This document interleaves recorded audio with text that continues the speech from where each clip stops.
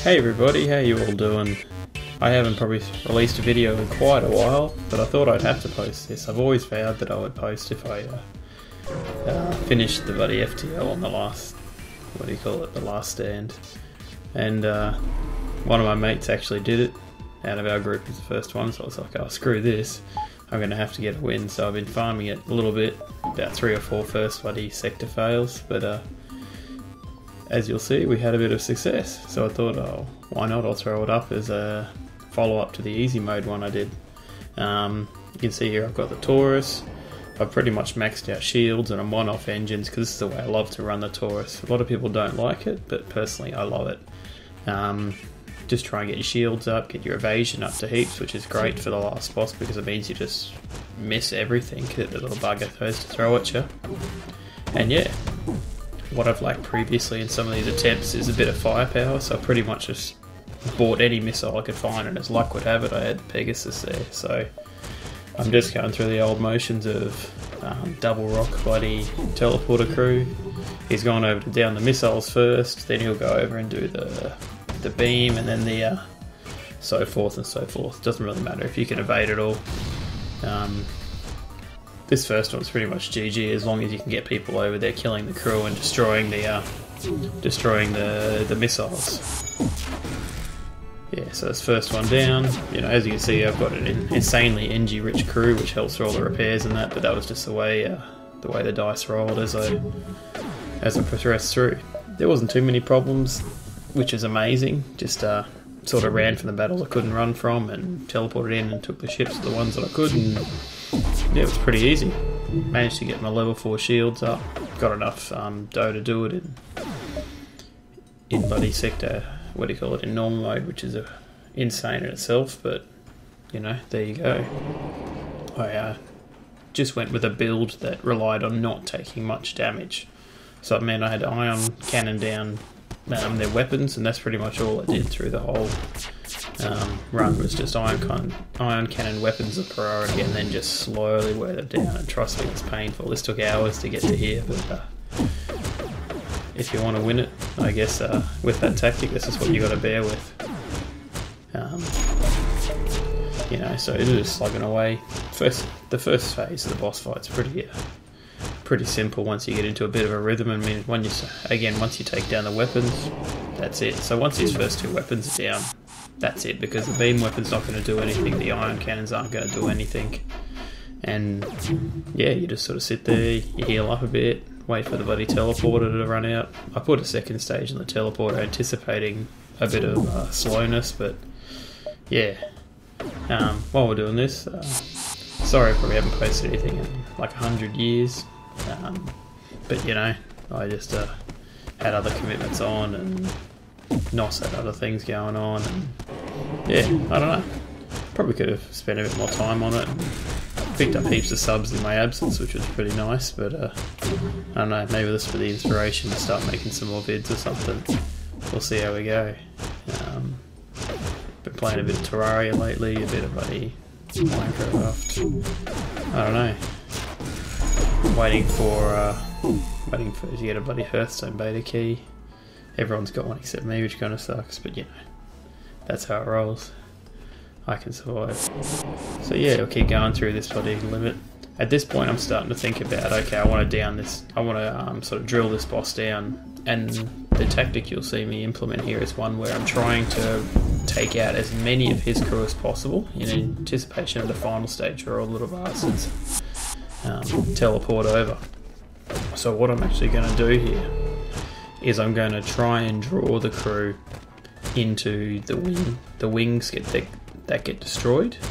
So in this phase, as I'm taking down the boss, I'll focus down the cloaking and the doors, and then when I'm on the other side, I'll focus down the drones and the sensors, so that once we get to the final phase and the crew starts coming over, you might get 1, 0 or 2, but the point is you're not going to get 10 bloody crew, which is who's on there.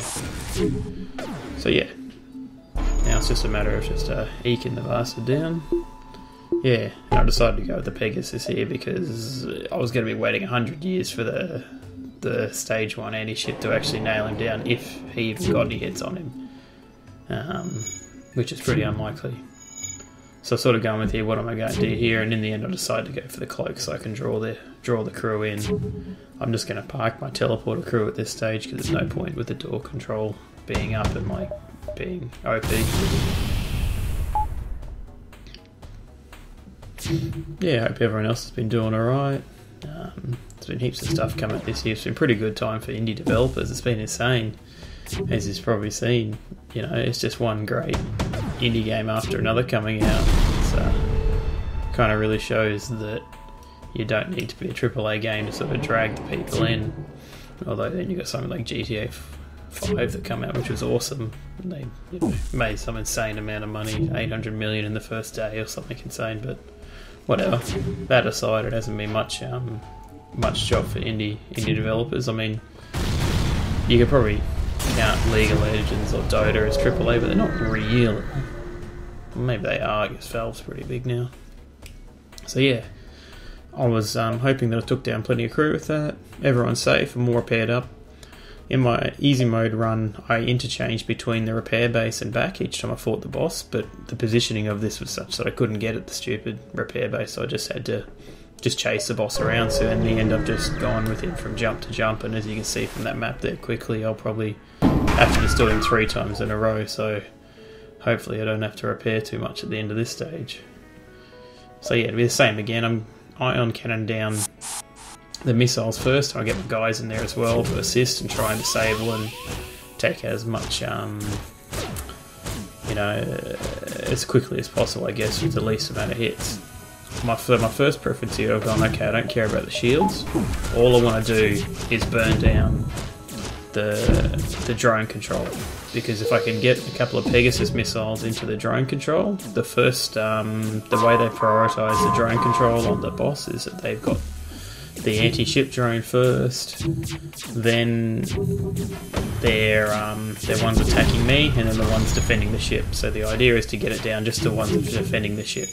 And as luck would have it, because I've got the Pegasus missile there, it means that it shoots 2 missiles. The boss's anti-ship missile sort of protection drone will get 1, but the other one always gets through.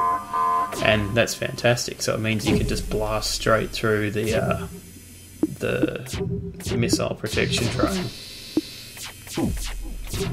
I mean, I also got, 50% evade, which is enough that you hardly take any damage from the drones, the drone burst, and all that kind of jazz.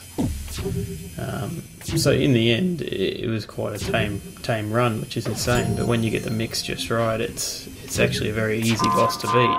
But what I haven't got here is all the millions of wipes I've had on the guy. Well, not even millions of wipes, because it's a pain to even get here in normal mode. But yeah, so all these guys just keep wailing away at me. The other thing I've got is, because I haven't lost any crew or any of the Engi during the run, it means my engine guy, shield guy, weapon guy, pilot, they're all up with their bloody double ranking, which means that they recharge the shields as quick as they bring them down. Again, it's handy as anything, so when they do this overload thing, it's not even noticeable. I mean, as I was fighting, I was like, hang on, where's the overload? I haven't even seen it. But truth was, it just kind of did nothing. I mean, sure, it gets down like to 1 or 2 shields every now and then, but you recover it that quickly that you don't even notice it. So yeah, you know, it keeps plugging away, and I don't know what else has been going on. Just working like crazy, same as everyone else, I guess. It's not well, I mean, plenty of people are just chilling at home. I know I am right now, but that's because it's like 1 o'clock in the morning and I've got nothing better to do on a bit of leave than play some FTL. And yeah, I'm pretty appreciative for all those people who have subscribed, especially since a lot of you have subscribed when I haven't even been doing any videos, which is insane. And I think I've probably doubled my pitiful number of subscribers from so the last time I made a video, which is kind of nice. And we always worked pretty hard on all the other videos, but yeah, it was never for want of enjoying myself. It was just for a bit of time and getting the right atmosphere. I mean, where I live, which is sort of based in a city, it's very hard to even get enough quiet to make a decent video in terms of audio quality and things like that, because I'm a bit pedantic when it comes to that kind of stuff. So yeah, what do we got? So I've got me teleport crew over there wailing away I guess what I'm trying to do here is I'm trying to attract as many crew as possible into these busted areas. Yeah, my rock guys took a bit of a hit there, so that was a bit dumb. Next time I teleport them back, I try and be a little bit more careful about where I place them, because they got pretty owned just then by a couple of missiles to the face, which will tend to do that. Except if you're playing whatever that game was, Hooray for Airstrikes, Mercenaries 2, that's what that was, where you could missile somebody right in the face and it did pretty much nothing if they had a piece of rock in front of them, which is handy if you were psycho enough to missiling somebody in the face and you're standing right next to them.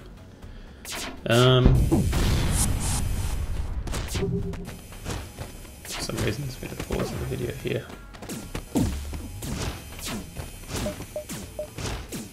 Okay. Yeah, so this is where I make a bit of an error. I wasn't really watching how much life there was left in the enemy ship, and I lost my teleport crew, which was a little bit disappointing. And I kind of panicked when I saw that, but in the end I decided that it wasn't a big loss because the damage had been done, and there was a heap of enemy crew in there. I was pretty happy with the strategy. So I sort of looked at my health and looked at everything else and gone, stuff it, I'll just fight the boss again. I could have bailed from the boss fight and gone up and repaired, but I figured that there was a good chance that I was going to get more damaged by that process than I would get repaired. So the first thing I've done here is I've gone, okay, he's got the Zoltan shield thing, so I'll put away the Pegasus and I'll just get the Ion Blasts going. And also I've only got one Pegasus missile left, which is a bit of a drama. But yeah, because the Ion Blast 2 counts for 2 and the Ion Blast counts for 1, you're better off just knocking down the Zoltan shields with your Ion Blasts. And as you can see, only one guy teleported onto my ship. So there was only one guy left on the enemy ship, which is fantastic. And it's sort of at this point where I go, okay, as soon as I get this, as soon as I get any teleport crew over there, I'll be able to bring down those missiles. And again, I kind of made a bit of a mistake here. I was still panicking about losing my teleport crew, and I've left all the bloody doors and windows open and everything, and there's no air anywhere. And I just at this point had to just chill the hell out because I'm actually in a really good spot. I mean, I'm looking at the super weapon firing and it's not doing anything, and I'm going, okay, this actually might be alright. So I get a Mantis and an Engi because they were just there at the time to go over and sort the stuff out. And I think at this point I also decided maybe I should start putting out the fires in my ship and that kind of thing, so it was going okay. I mean, if I had any sense, I'd realised by this point that my pilot was dying because he had no air and that kind of jazz, but what do you do? I think that was probably the big hint, so I was quite lucky that they hadn't had to have a fight or anything, the teleport crew that is, because yeah, they might have been in a bit of strife. But in the end I just shut off the area that had the big hole in the floor and going, okay, this is going alright.